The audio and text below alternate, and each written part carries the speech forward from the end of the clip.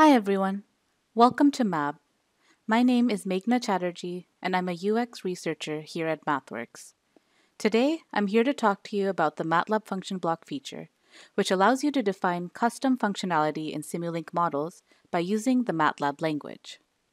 In this video, we'll explore the components of the toolstrip for the MATLAB function block editor and navigate some common workflows to demonstrate the new integration of the MATLAB function block editor within Simulink, a change that's coming in release 2021b.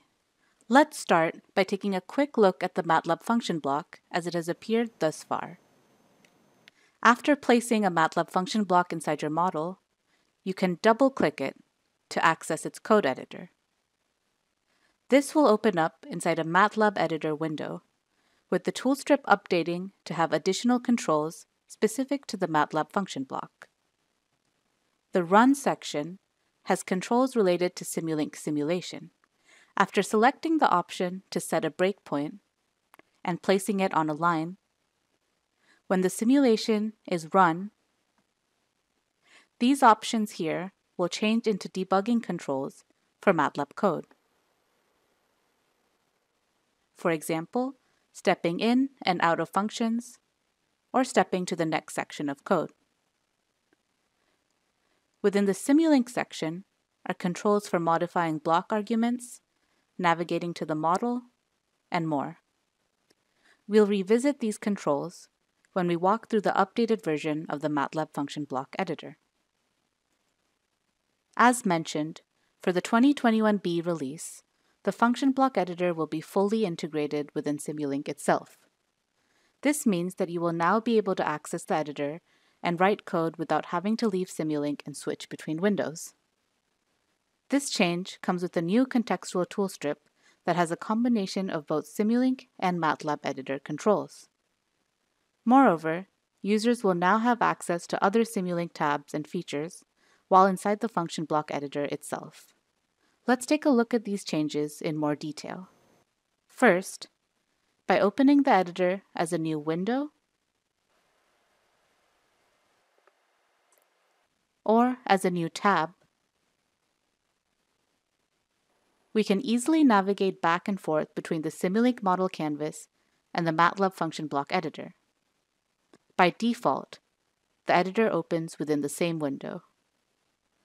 Previously, the Go To diagram option or switching windows would return you to the model.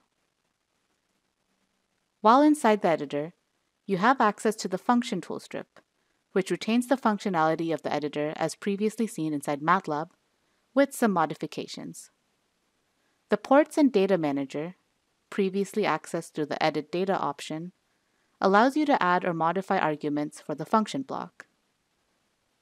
The MATLAB Function Report, previously accessed through the View Report button, opens a report that details type information for the variables and expressions in your functions. The Navigate and Code sections of the toolstrip correspond to the Navigate and Edit components of the MATLAB toolstrip. In the integrated editor, you can also use the Refactor button to convert a section of code into either a local function within the same code or as a MATLAB function saved in the current directory. Moving on in the toolstrip, you can use the Update Model button inside the Compile section to quickly compile the model or refresh any changes to the blocks. These options were previously under the Build submenu. Next, the simulation and debugging controls have been separated into their own sections on this toolstrip. Breakpoints can now be set much more easily by simply clicking on a line number. After selecting Run, the simulation stops at the breakpoint, and you can use the same debugging controls as we saw in the MATLAB editor to step in and out of any functions, or step over to the next part of the code. Now, because the new MATLAB function block editor is fully integrated within Simulink, it works and coexists successfully with Simulink features. Let's explore this by using a more complex function block code example. Suppose we want to generate C++ code for this model, and we're interested in traceability of the function block code. In other words, we're interested in navigating between a line of generated code and its corresponding line in the MATLAB function block code. Let's assume in this example that we have already generated C++ code using the Embedded Coder app. After the code has been generated, if we view the code and click a line inside our MATLAB function code, we see that the corresponding line in the generated code has been highlighted.